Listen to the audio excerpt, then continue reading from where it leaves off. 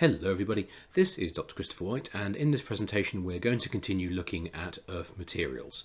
So in this particular video we're going to look at some of the non-silicate minerals. So this is going to correspond to section 4.9 of your textbook.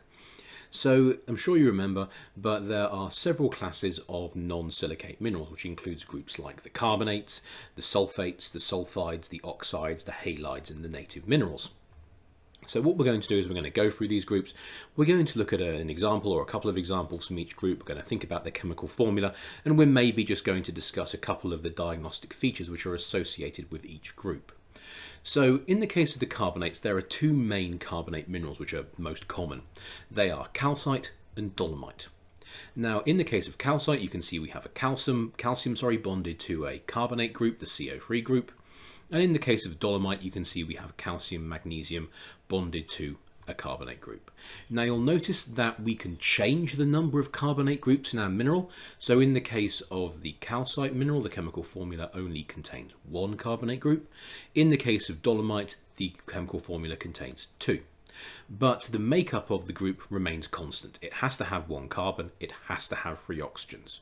Essentially, if you see this group in your mineral, you're looking at a carbonate. Now in the case of the carbonates, we can see in terms of the minerals themselves, they all have a vitreous luster. In the case of these calcite crystals, you can see they have good cleavage. You can see they have three cleavages. They actually have a rhombohedral cleavage, so the cleavage planes aren't meeting at 90 degrees. They are in fact slightly offset. But most importantly, as I'm sure you remember, all these carbonate minerals will react with hydrochloric acid, and it's that chemical reaction which is going to tell us that we're dealing with a carbonate, and then from there we can refine and work out exactly which carbonate mineral we're looking at. So the next class of non-silicate minerals we'll be looking at are the oxides.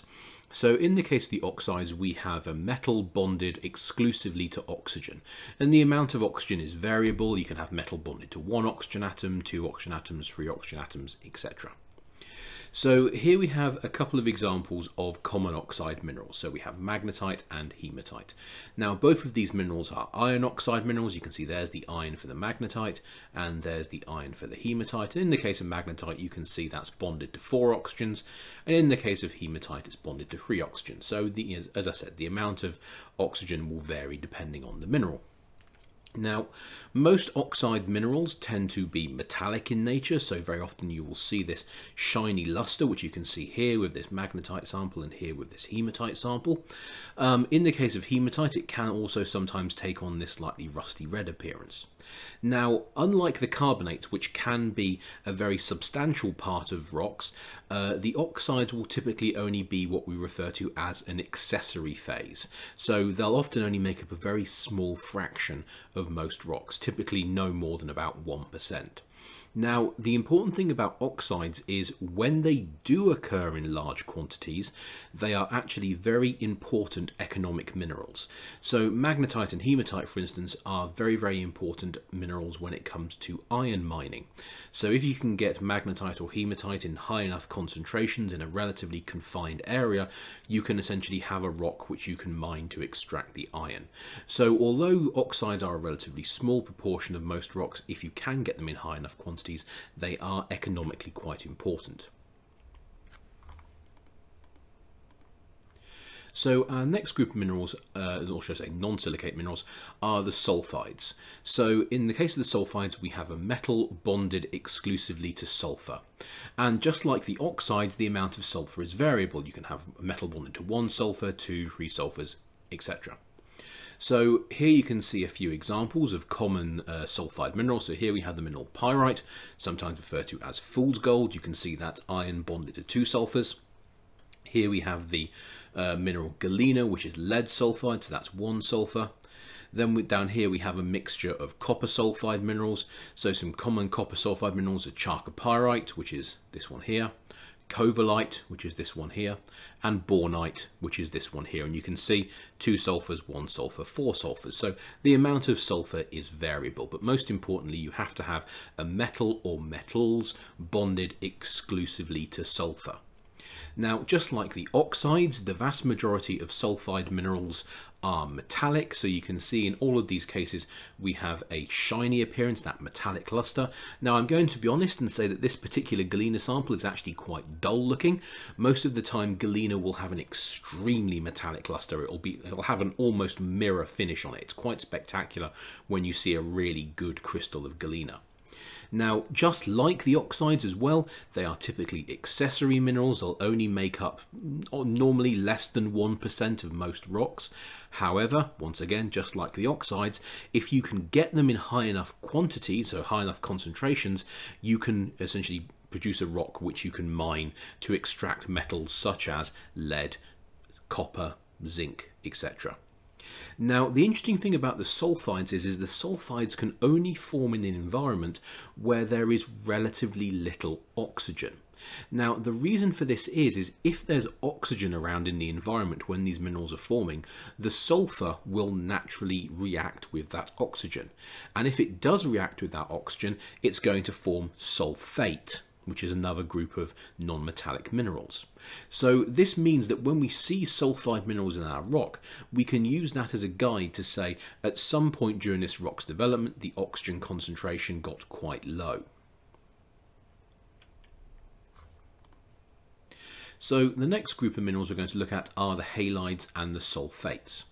So in the case of the halides, of course, we know it's a metal bonded to a halogen. Now that could be chlorine, fluorine, iodine, or bromine. But as we've discussed, chlorine and fluorine are by far and away the most common halogens, so they are the ones most likely to form minerals. In the case of the sulfates, we have a metal bonded to an SO4 group. That's the sulfate group right there.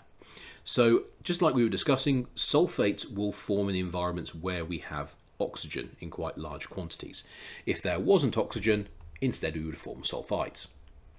So just bear that in mind. Now, the reason that the halides and the sulfates are combined together on this slide is because they actually tend to occur in the same environment. The vast majority of halides and sulfate minerals are associated with evaporation.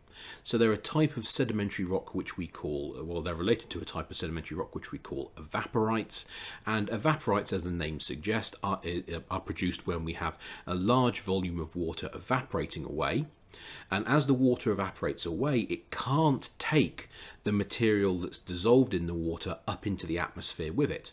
So as you heat up some seawater, for instance, the water evaporates away and goes into the atmosphere, but the stuff that was dissolved in the seawater, like salt, can't go into the atmosphere, so it gets left behind, and eventually the concentration in the remaining water gets so high that you will start to crystallize out salt crystals from that seawater.